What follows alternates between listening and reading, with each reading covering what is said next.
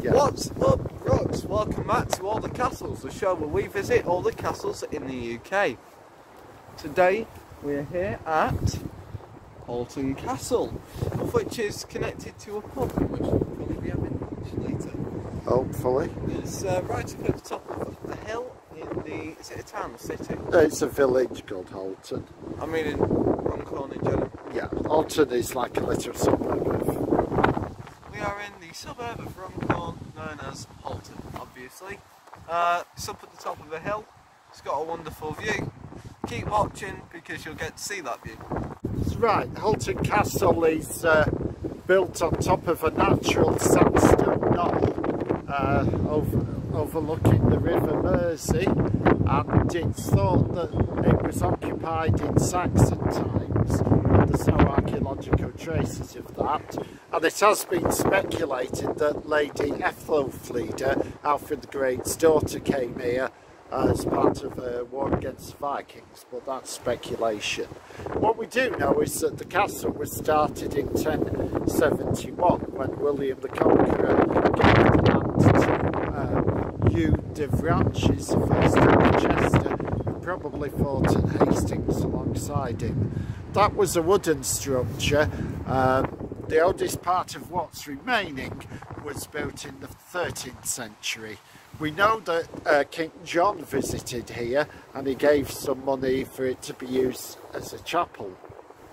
Then in 1322, Edward II visited the castle.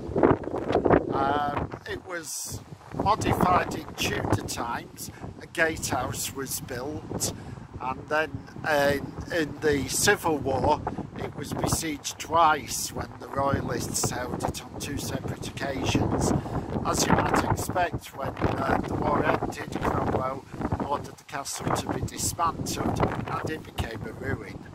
In the 1800s, some folly walls were added, so not all the walls are genuine. I'm hoping we'll be able to distinguish which ones are which, because it gave a better view of the ruins from Norton Priory, which then was a manor house.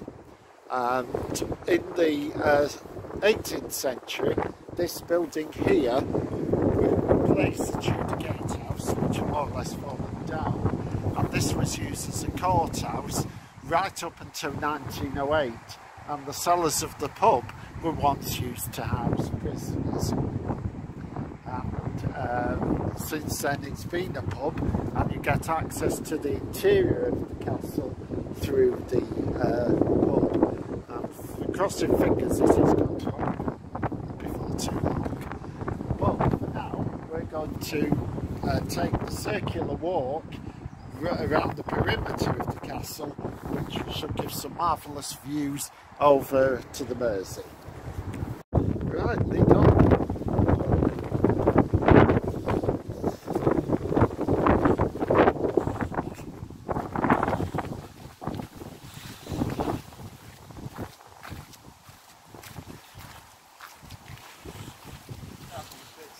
Yeah, I think these are folly walls. No. Yeah, I think the wall on our right, or our left, sorry, is one of the folly walls. It doesn't quite look medieval to me. You can see over there, already seeing part of the Mersey.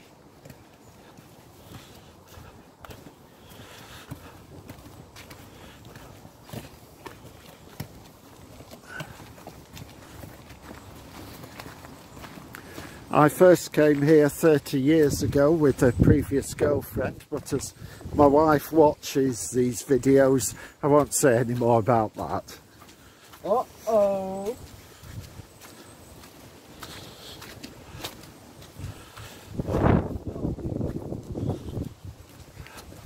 That's the best view that you're going to get. Yeah, and yeah, wonderful view of the road bridge over to Widnes. And Fiddler's Ferry power station there, yeah. And then over to the older bridge carrying the railway over to Widnes. Very interesting. Yeah. You can actually kind of see the way that the Mersey travels here. Yeah. Looks like it comes from there, and it takes. Yeah, it does. Don't forget to follow our All the Rivers series, in which we will eventually get around to covering the River Mersey. That one's going to take us a hell of a long time.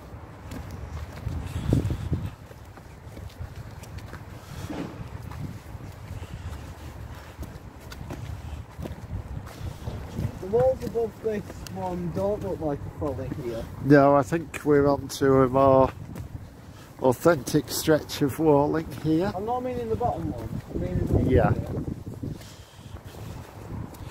Because all built with local sandstone. Gotta say, you're kind of messy buildings in the walls. Yeah. A lot of newer walls have much larger bricks than the old ones. Yeah. The window frames have an ecclesiastical look. I'm wondering if this was the outside of the chapel. Okay. We're now approaching the most impressive part of the castle remains.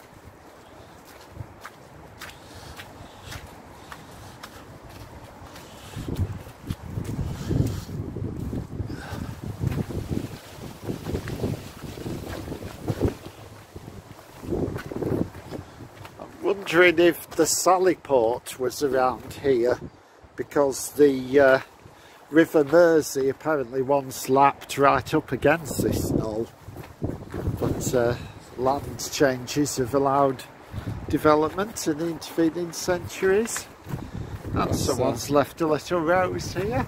Very romantic. If you look to your right, you can get another view of the road. Yeah. Very impressive. Splendid.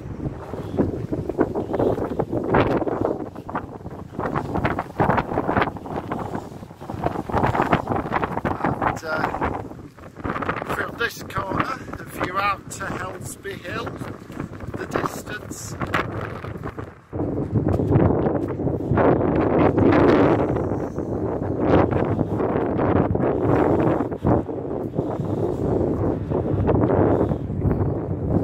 Sure what these are covering up.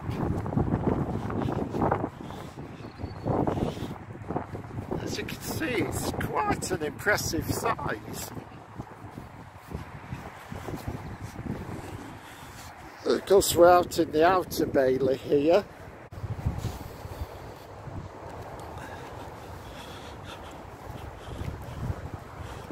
In the 14th century, the castle became part of the Duchy of Lancaster, and they still own it.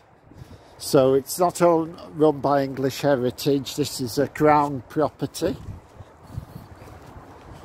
And John of Gaunt apparently used it as a hunting lodge.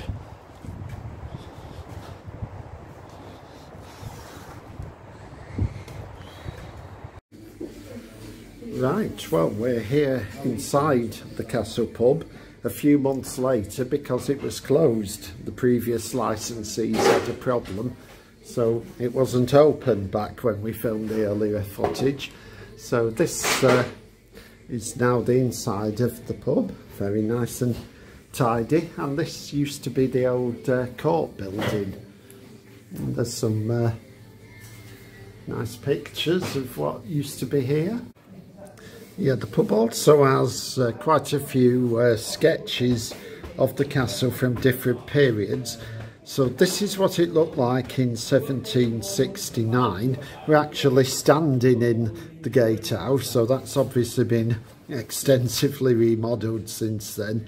And you can see that there's a lot more of the curtain wall than is now apparent. So we will now proceed to go out into the inner bailey. The only access to it is through the pub. It's under recent management. I know the previous management used to let visitors walk through and look around without actually buying anything, but we have done because we're polite. Okay, so as I say, the exit is through the entrance to the Inner Bailey's through the back of the pub. I think we'll walk it in an anti-clockwise direction. We've had, oh, can you see the plane up there? I don't think quite got it on camera. Hold on. I'll look to the left there. Yeah, there we go. Okay. It's right there. Yes, we're pretty close to Liverpool Airport here, so the modern world does impinge. We're here in June, although actually the weather is worse than when we came here in December. So anyway, we're okay here. You see some unfortunate graffiti here, but this would be the back wall of the gatehouse. So yes, this must be, I think, the most spectacular beer garden in England.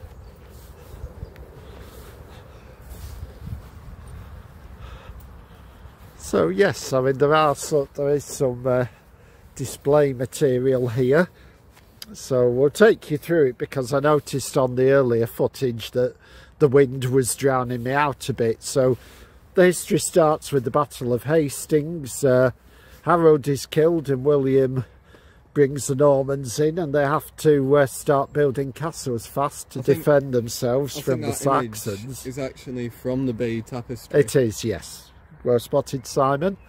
So you've got a wooden castle here, mentioned in the Domesday Book, and then sometime in the 1100s this would have been made into a stone castle. And King John visited Halton in 1207. We're now moving on to what is the highest remaining part of the castle.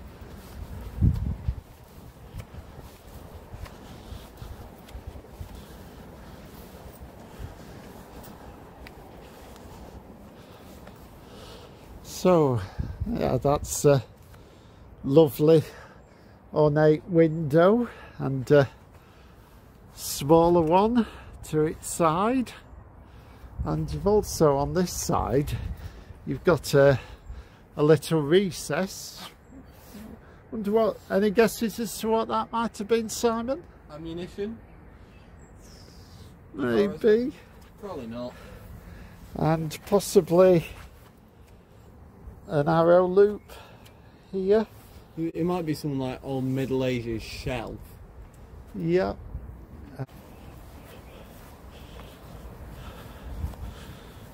Yeah, Runcorn's seaside, isn't it? Well, riverside, yeah.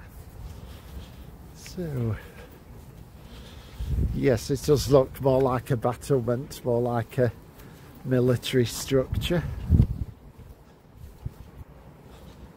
I can imagine they find a good few arrows out of this.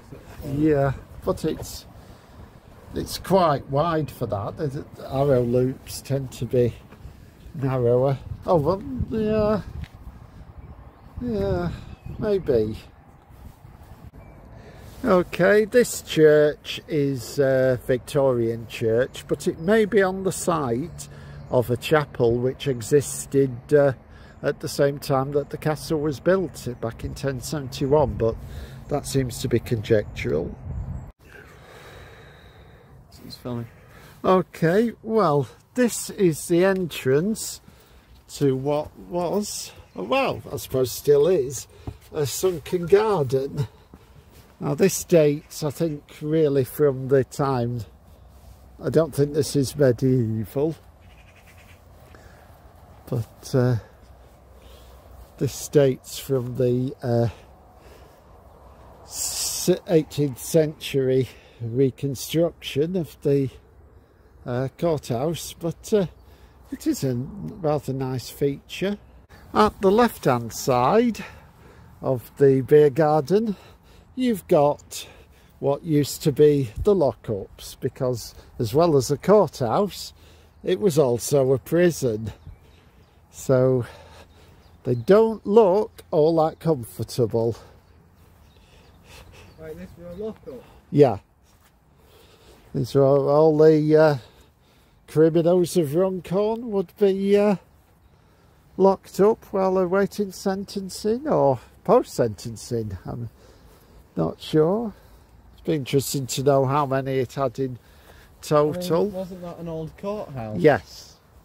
I presume they just come out from there into here, I guess. Yep, I think so.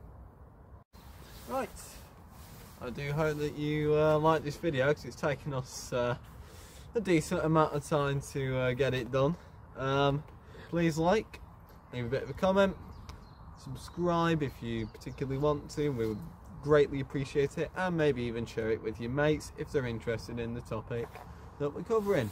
Thank you very much for watching. Have a beautiful day. Bye bye.